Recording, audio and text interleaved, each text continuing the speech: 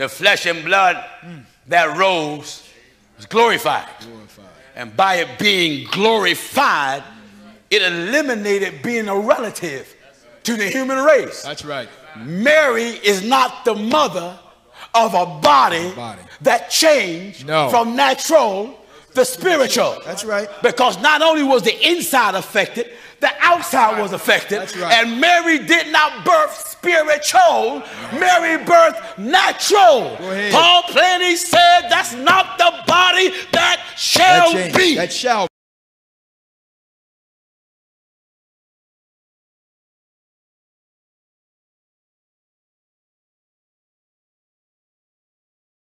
Let's go back to the cross. Come on, CJ. Come on up, son.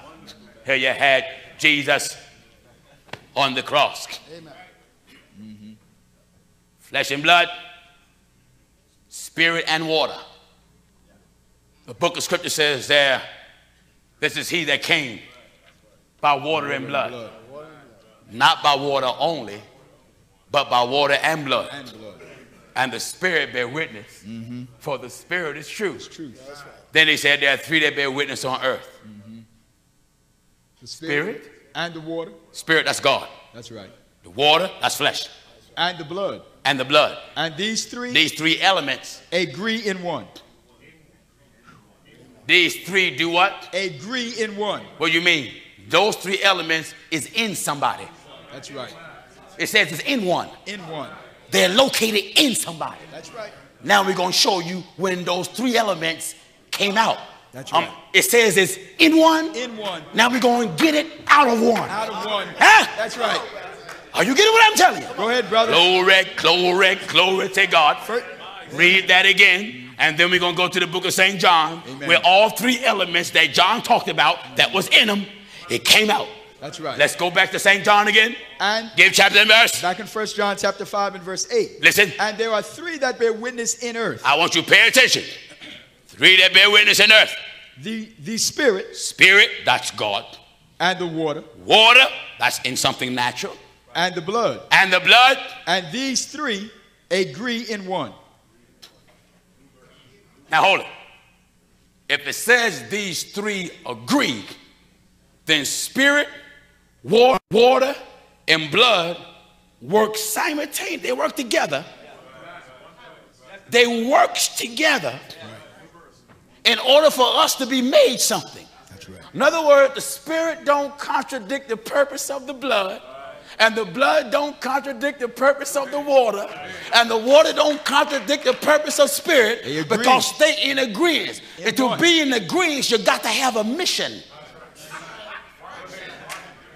Spirit, water, and blood was designed to participate in a mission. That's right. Two elements work together to clean. The other element was designed to keep you clean. Huh? But the water, blood, and spirit was in one. And the one that it was in is Jesus. I'm going to prove it, because to be in, it got to come out, right? Come out. That's right. Now, in St. John chapter 19. Listen. And at verse 34. What is it? But one of the soldiers with a spear pierced his side. Hey, listen. Hold it. He did what? One of the soldiers with a spear pierced his side. One of the soldiers with the spear pierced his side. Pierced his side. And forthwith. Came there out. Blood. Blood. And water. Blood and water was in the one. That's right. Huh? That's right. But now we got to get the spirit. That's right. Because he yelled that up. In the book of St. Matthew. Huh? That's right. We already got the blood and water. That came out, you see, viewers, the reason why when they pressed him at the side, out came blood and water. In order to get blood, you have to get water. You that say you don't got to be baptized, then how you going to get the blood? That's right. Amen. Tell me, how you going to get blood without water? Amen. When they pierced him in the side, out came blood and water. And it got to agree. Agree in one. Amen. Got to agree. It got to agree. That's right. Glory to God. Now, blood and water came out. Blood and water. But he consists of blood, water, and spirit.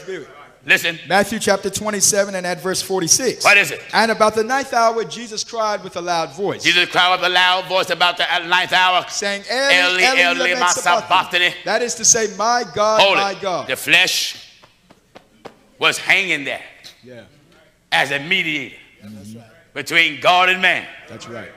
God was in that flesh. That's right. Now God is laying down his life. That's it. That's it. He's laying down the flesh. That's right. God was the inner man. The flesh was the outer man. That's right. And the outer man had the name of the inner man. That's right. That's right. The flesh was temporary. So here he's crying out. Cried with a loud voice. With a loud voice. Eli, Eli, lama sabachthani. That is to say, my God, my God. Oh, wait a minute. Flesh is crying out to a nature superior to itself. That's right. That's right. My God. My God. My God. Why hast thou forsaken me? Come here, Carter. Go ahead, brother. Here you had the flesh. And when he cried out, God was the inner man. That's right. And when he yelled it up, the spirit came out. Came out. Flesh was still there. That's right. Still there. That's right. Are you getting me? Go ahead. Still there. That's right. What did he say? My God, why hast thou forsaken me? What happened? Jesus, when he had cried again. All right. When he had cried again. With a loud voice. What did he do? Yielded up the ghost. Hold it. There was 2 cries made. That's right. Bible said when a man die, his spirit go upwards. Upward. Now, you had the function of God as natural spirit or natural breath. That's right. Now, that's what it said when he cried again. He gave up the ghost, his natural breath. That's right. But when he cried the first time, God came out. God came out. Because, see, God had to go to another world. That's right. Where the sun couldn't preach. That's right. Why? The sun was local. That's right. The sun can only be in one place at a time. That's right. But the spirit had to go to the world of the dead. That's right. What you mean the world of the dead? Starting from Adam? Starting all the way from Adam. That's right. Huh? That's right. Starting all the way from Adam's death. Go ahead. The spirit go to the lower parts of the earth. That's right. The priest of those spirits that was in prison. In the book of First Peter. That's why John said he was the first begotten of the dead. That's right. When Jesus rose, all the dead didn't rise after him. No. Some of them did. No. Just left an example. So here you had the body. Lost natural life, blood, and lost the eternal life, spirit. And the spirit went to the lower parts of the earth preaching. That's right. Now, the body taken off the cross, laid in the sepulchre. The spirit was busy preaching. Talking to Moses. Talking to Abraham. That's right. Talking to Isaiah. That's right. Talking to Job. Talking to the harlot Rahab. That's right. The scripture says in 3 days, that's right, he shall be made perfect. Meaning in 3 days, go ahead, I'm going to come back complete. He lost the natural life. That's right. The life of all flesh lieth in the blood. In order for him to live again, a life source had to come from somewhere. That's right. There was only 2 life sources. Yes. Blood and spirit.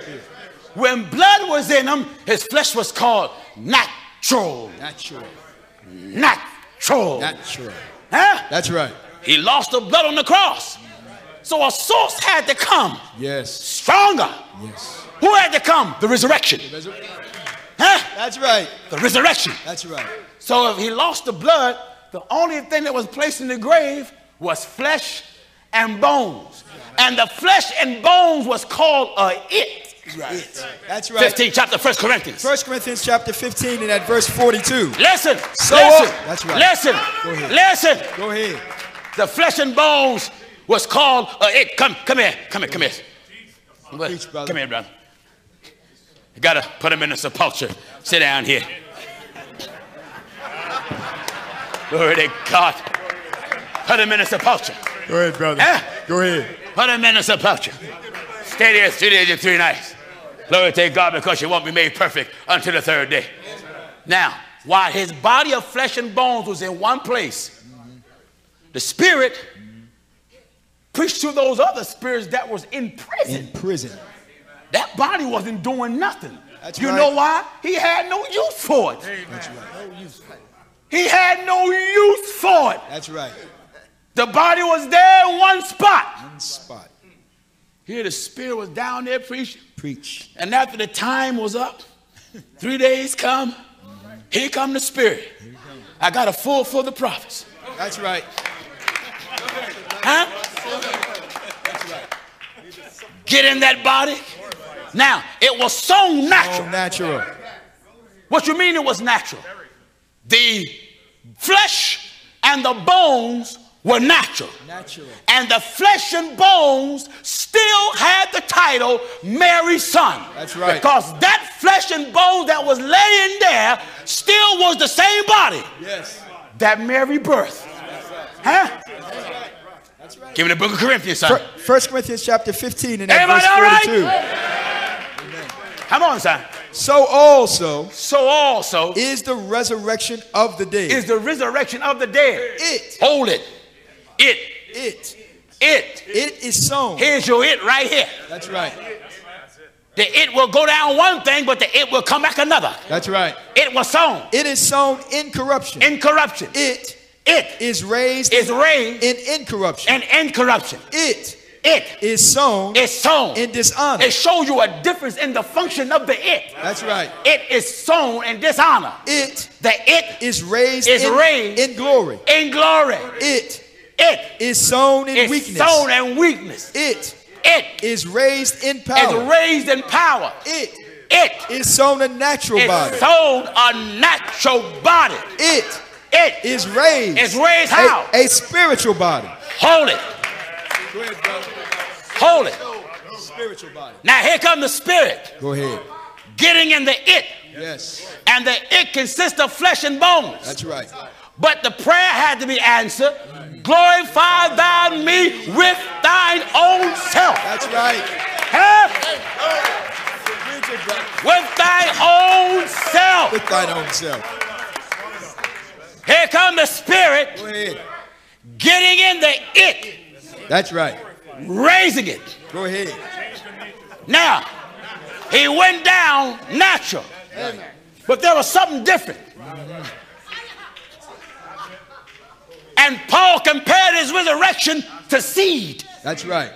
To show you the change that took place, Paul compared his resurrection to seed. But some man will say, listen. Now in 1 Corinthians 15 and verse 35. Listen at this. But some man will say, how are the dead raised up? How are the dead raised? And with what body do they come? With what body do they come? If you think you go down and come up the same thing, how did Paul feel about you? Thou fool. That's right.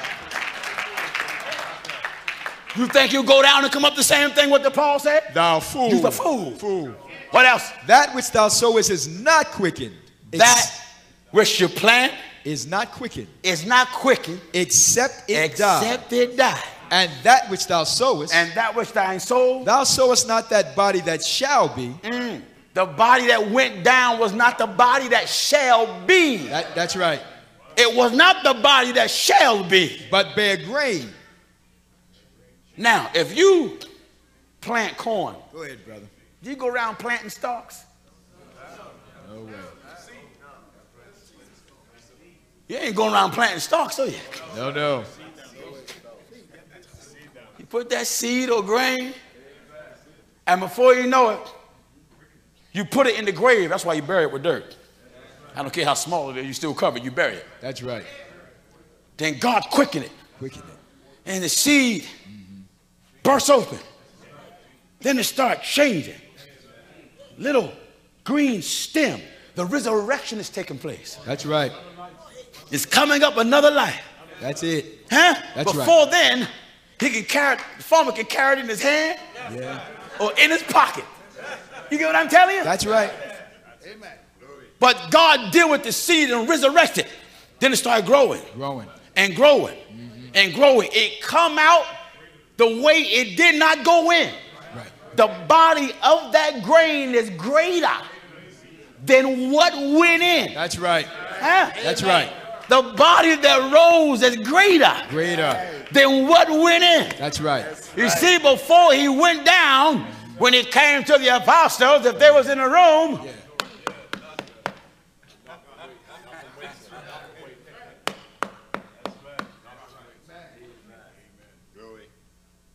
now when the apostles in the room, he arise, and Jesus appeared unto them while the doors were shut.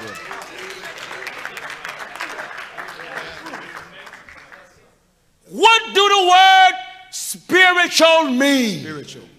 And that's the hang up. Amen. That's right. Jesus did not rise spirit. No, spiritual. Because the book plainly says they were afraid because they thought they saw a spirit. Thought they seen a spirit.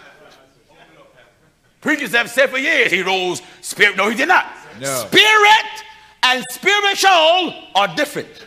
But they were terrified and frightened. Listen. In the book of St. Luke, chapter 24 and verse 37. Come on. But they were terrified and frightened. Why? And supposed that they had seen a spirit. So he convinced them and said what?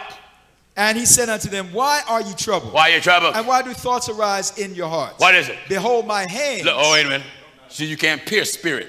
That's right. My hands. And my feet.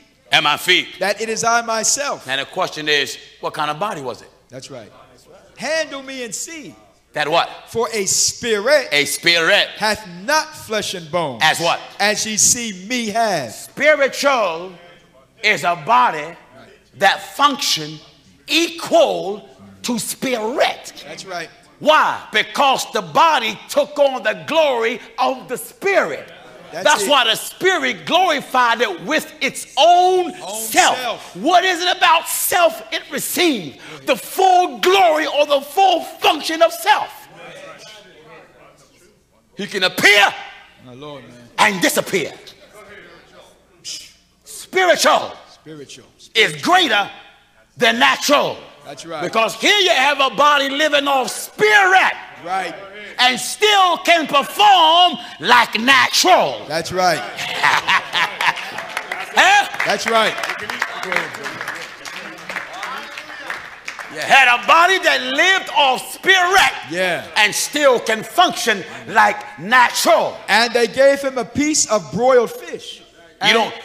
You don't cook for spirit. No, you don't. Spirit ain't on no diet. That's right.